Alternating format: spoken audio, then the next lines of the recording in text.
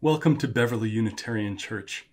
I'm the Reverend David Schwartz, minister here, and it is a pleasure to join with you in online worship this morning. We are a Unitarian Universalist congregation. We're a community of children and youth and adults of many races, many faiths and beliefs, many identities, many genders, sexual orientations, abilities, educations, incomes, traditions. We are a mixed multitude, and here we celebrate this diversity, including the diversity of belief, striving always to make space for more. All of you is sacred, and all of you is welcome here. Whatever your past was like, whatever this present moment is like for you, the invitation is to journey into the future together.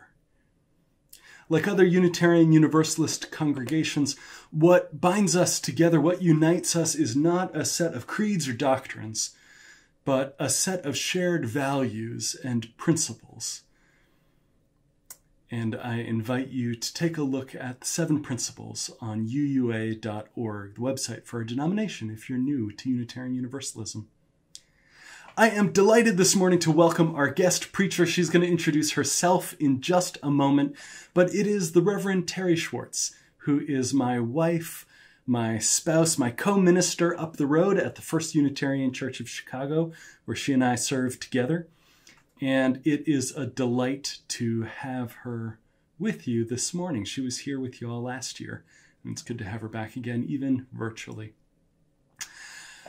We especially welcome visitors, and I hope that you'll stay for the virtual coffee hour after the service on Zoom. The link gets shared at the very, very end of the service or in your weekly Friday email. And if you're not on that, send a note to the church Facebook page or send a note to the office through the website, email address out there. Due to coronavirus, we're forced to distance ourselves physically, but we can still stay connected. In addition to Sunday worship, in addition to our coffee hour, we have a few groups that gather still by phone and Zoom, some for community, some for business. To get involved, check out the Facebook page, check out the website, contact the office, sign up for the weekly newsletter to get connected with what's going on. I invite you now to join together in spirit, to prepare your hearts and minds for worship. Welcome.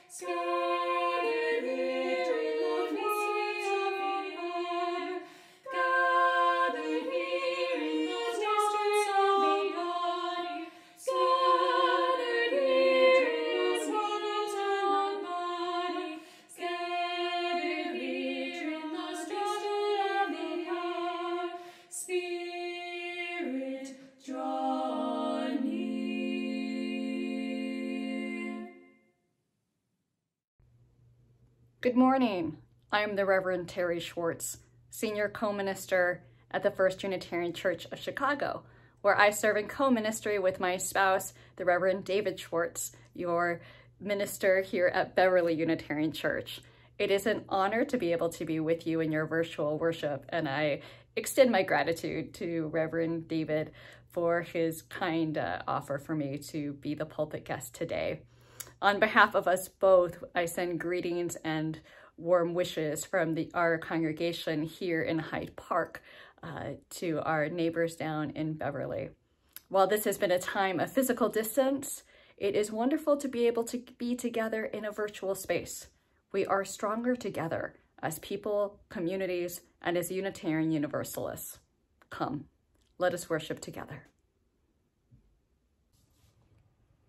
Our words for reflection to open our worship today are from the Tao Te Ching, verse 15. The ancient masters were profound and subtle. Their wisdom was unfathomable. There is no way to describe it. All we can describe is their appearance. They were careful as someone crossing an iced-over stream, alert as a warrior in enemy territory, courteous as a guest, fluid as melting ice, shapeable as a block of wood, receptive as a valley, clear as a glass of water. Do you have the patience to wait till your mud settles and the water is clear? Can you remain unmoving till the right action arises by itself? The master doesn't seek fulfillment, not seeking, not expecting. She is present and can welcome all things. We come as a people seeking patience, waiting for the mud of our minds and our world to settle. We kindle the flame of our chalice that it might light our path as we look for the right action, for clarity, for peace, and for one another. For this hour, may we not seek nor expect, that we might be present and can welcome all things, if even for a short time.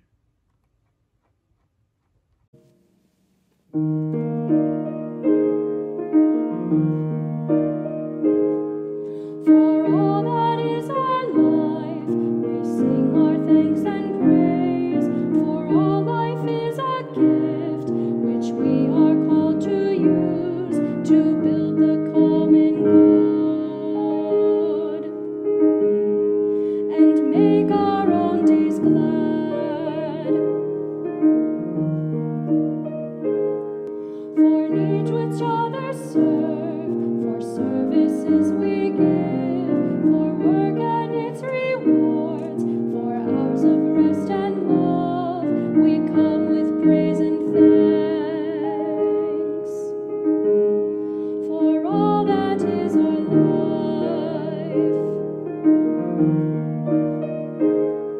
for sorrow we must bear, for failures, pain, and loss, for each new thing we learn, for fearful hours that pass, we come with praise and thanks. For all that is our life, for all that is our life, we sing our thanks and praise. For all life is a gift, which we are called to use to build the common good and make our own days glad.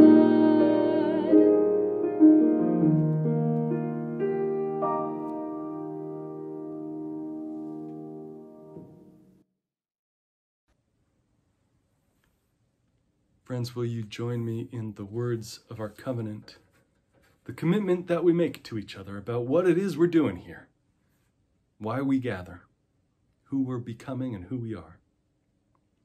Love is the spirit of this church, and service its law.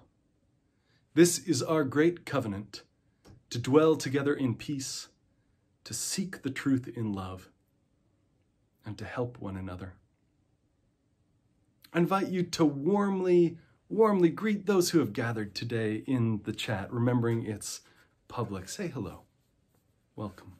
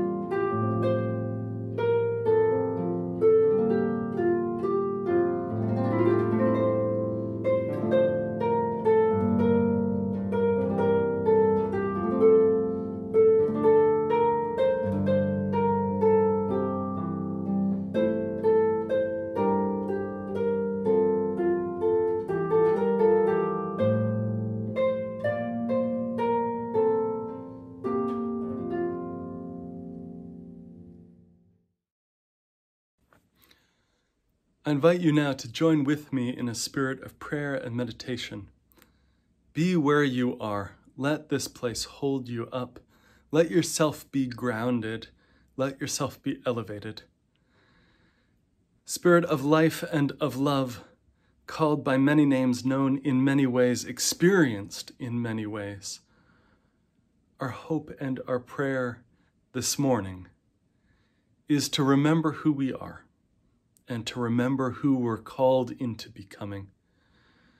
To remember that it takes work day by day to answer that call. To remember that we are beloved exactly as we are, and that we're invited into a larger and larger life.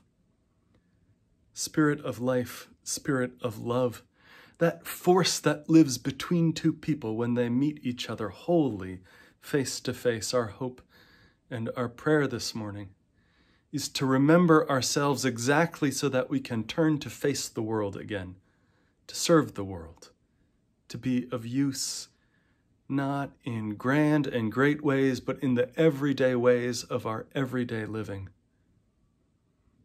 Amen. Throughout the week, we have full lives. We have experiences of joy and of sorrow, and on Sundays, we come to put these experiences, to put the fullness, the richness of our lives into each other's hands. We share our joys and we share our sorrows with each other. And I invite you in just a moment to put those into the chat. When we meet in person, we light candles for these.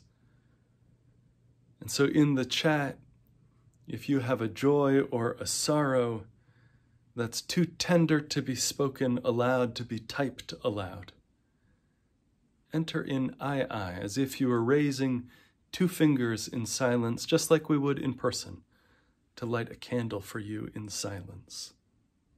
I invite you now to trust those joys and sorrows into each other's hands. I'm listening. I am listening. Spirit, speak to me. I'm listening. I am listening.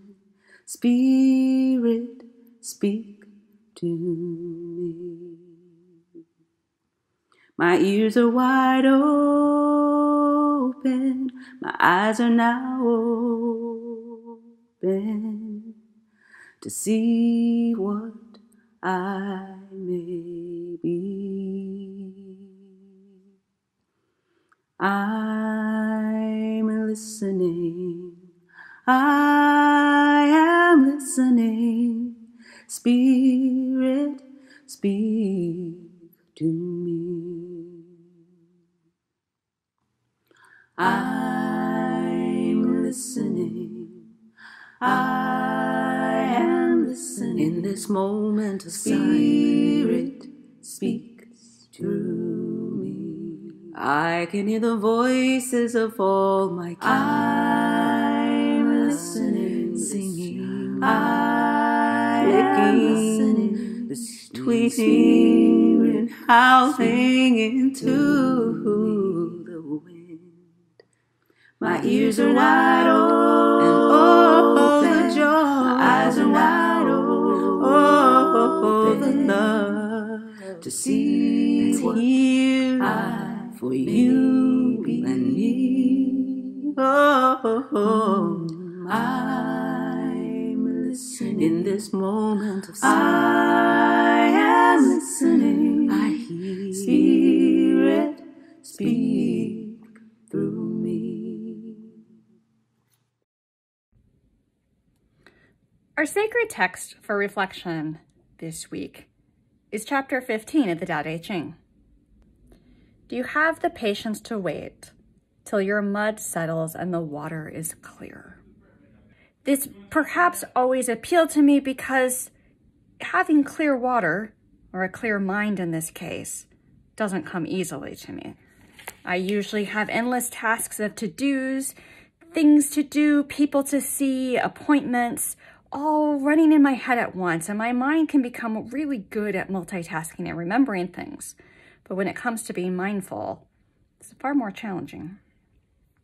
I've been wondering during this time of pandemic if meditation and self-care is a real luxury, and feeling kind of guilty if that's the best use of my time during a really strenuous and demanding time.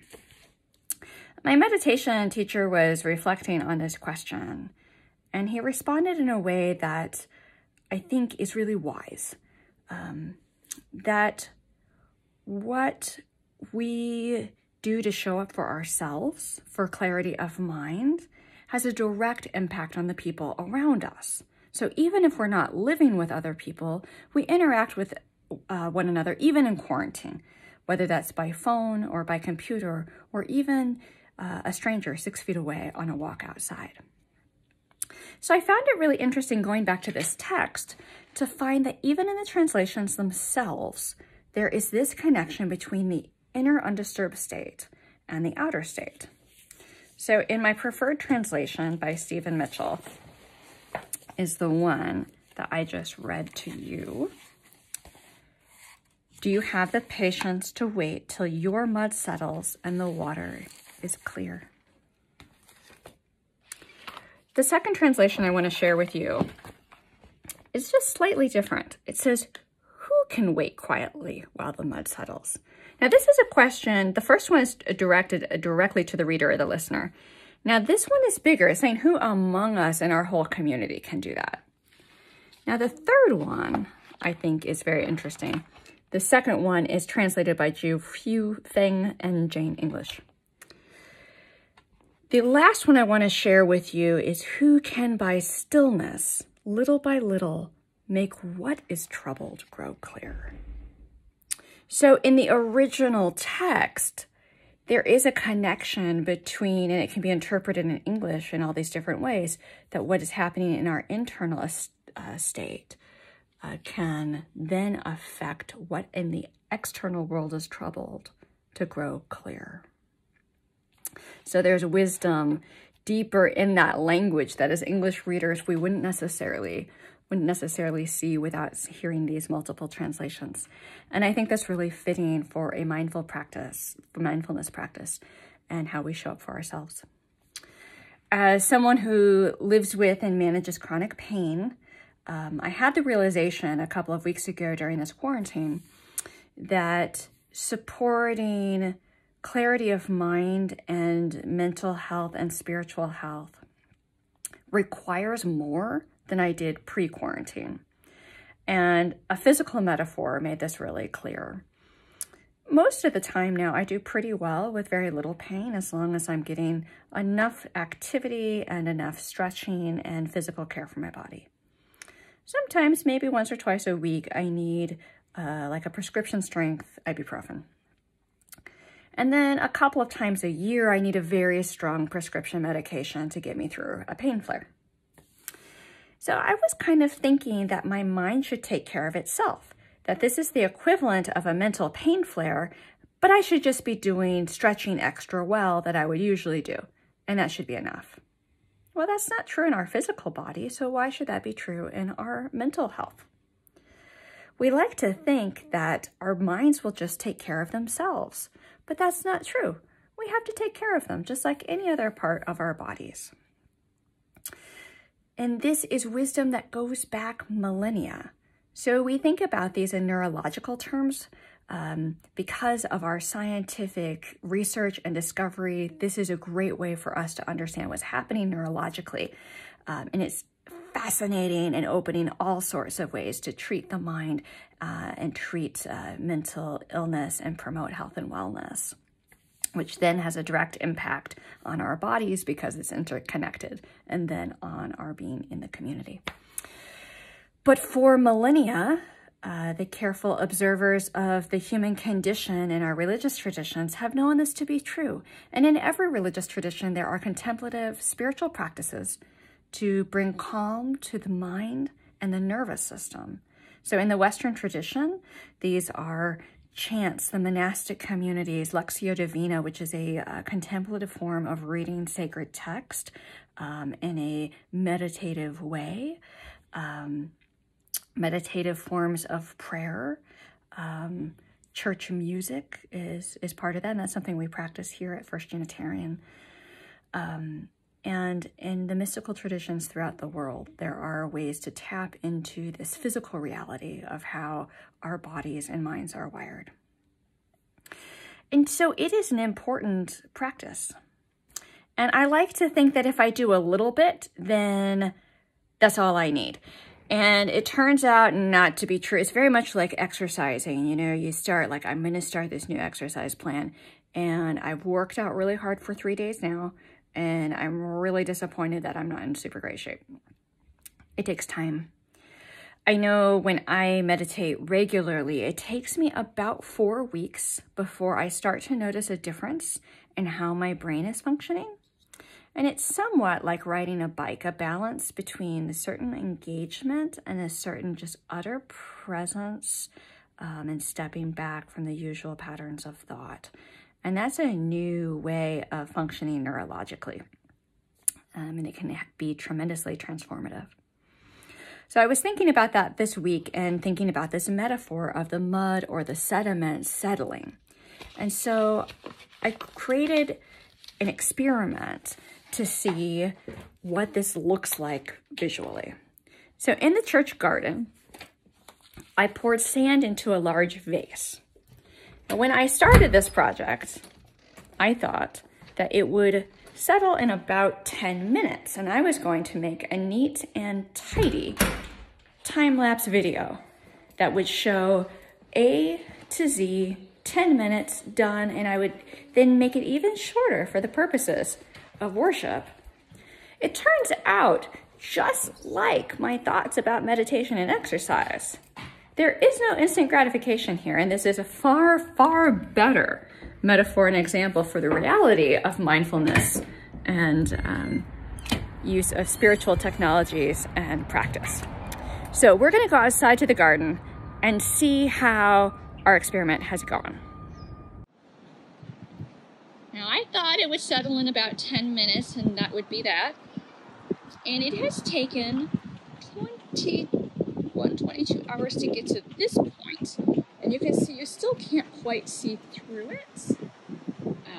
It will probably take another 24 hours to become completely clear, because that's a lot of sand and a lot of sediment for a relatively small amount of water. So like the sand in this water, it takes time for us to care for our minds and our spirits, and to do so regularly. So let's go back inside the church and have a little practice together at a couple simple breathing exercises that can help ground and center us in a way that we can build on bit by bit, day by day, to help our mind go clear as well. I want to teach you a technique called square breathing. This is something I've used in the hospital with patients when I've served as a chaplain and on a detox unit. The beauty of it is it's very simple, and it does work pretty quickly to calm our nervous system, slow our heart rate, and reduce our blood pressure. So I invite you to get a little comfortable with where you're sitting. Feel the points of contact with the chair or the floor. Wherever position, if you can keep your spine straight and something grounded on the floor, that will help. Take a few deep breaths to get started. Calm yourself and put your hands gently in your lap. You can find a point to gaze at, or you might want to close your eyes. And what I'm going to do is I'm going to let you gaze at the rose window if you like, because I know for many people it is an image of beauty among our community and one of contemplation.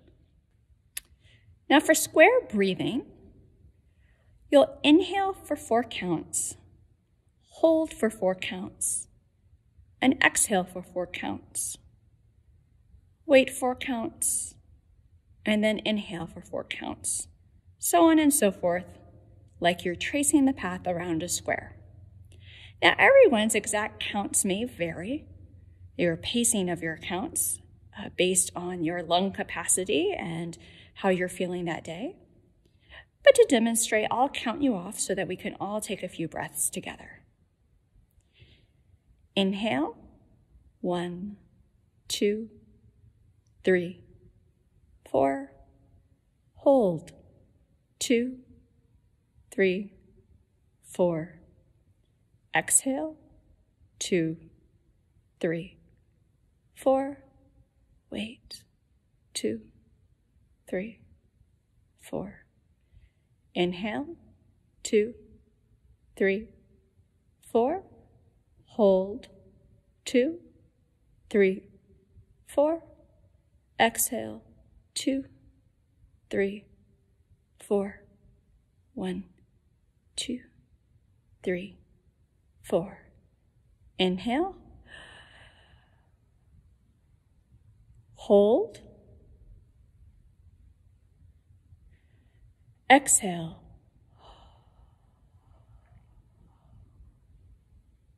One, 2, 3, 4. So you can adapt this for your own pace depending on where you are at in a given day and your mood and how your body is feeling. Pretty quickly, because we have control the voluntary aspect of our breathing, we can then use that as a tool to impact how our bodies and our minds are functioning. And when we do that, we start to be able to see our world and those around us with greater clarity. It may take time of working on this every day, and it may take time in every session before we really notice a difference. I had a student at one point who was practicing meditation with me, follow her practice for a couple of weeks, and when she met with me for further direction, she said, "Okay, I've been doing it, what next?" And I said, "Well, we just keep doing it." And she said, "But I finished doing it." And I said, "Well, you kind of keep doing it for the rest of our lives. It's like walking or eating nutrition, breathing clean air. These are things that we need in an ongoing way to replenish ourselves. And we often think that our brains will just take care of themselves, but they need care just like every other aspect of us. And when we care for ourselves, that has a really big impact on the world. And that is true. In the writers of that sacred text, remember that the same words pointed to divergent realities that are interconnected. Do we have the patience until our mud becomes clear? And then by stillness, little by little, make what is troubled in the broader world clear.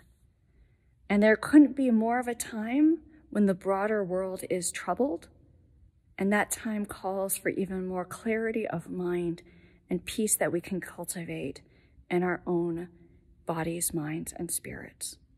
And may a bit of that peace be with you now and in the week to come. Take care.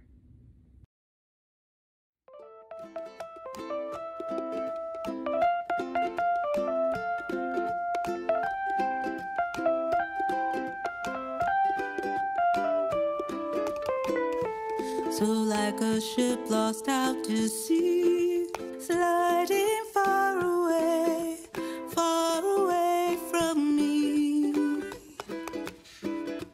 So like a ship that's run aground, grinding over sand, lost but also found.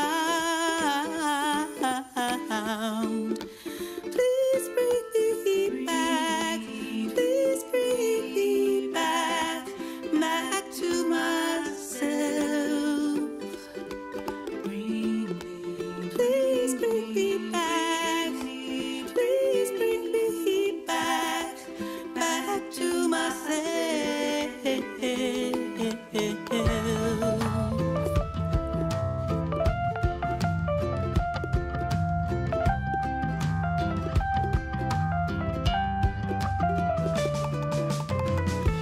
So like a kitten in a well, paddling for my life, sorry that I fell.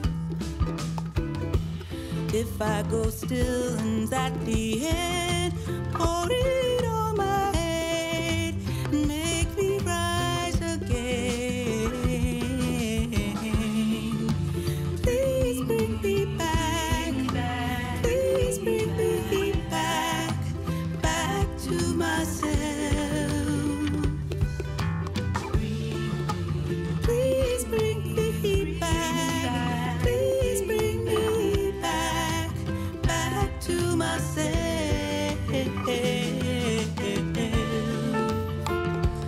I am not afraid of a change.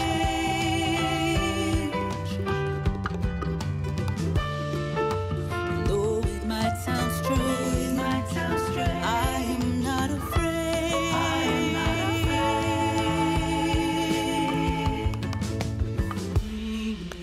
Please bring me back, please bring me back, back to myself. Please bring me back, please bring me back, back to myself.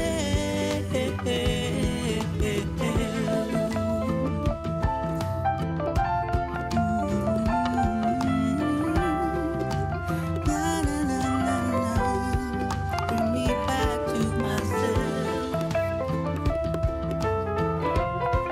Bring me back to